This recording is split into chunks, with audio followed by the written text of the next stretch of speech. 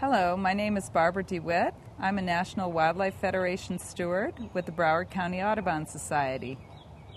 Hummingbirds flap their wings 52 wing beats a second. They need to do this to keep their body in the air, and they fly forward, backwards, sideways, both sides, and up and down. They can fly all around.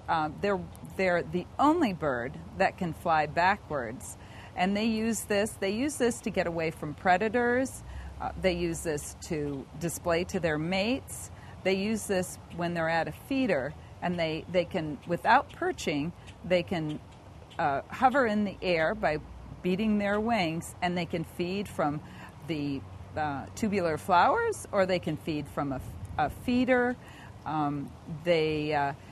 The large ones, the giant hummingbirds, you can actually see them beating their wings because they beat them a little bit slower, but the small ones beat them so fast that if you're going to take a picture of them, you need to have it in a very fast speed to get that wing beat stopped and to get them in flight without a blur.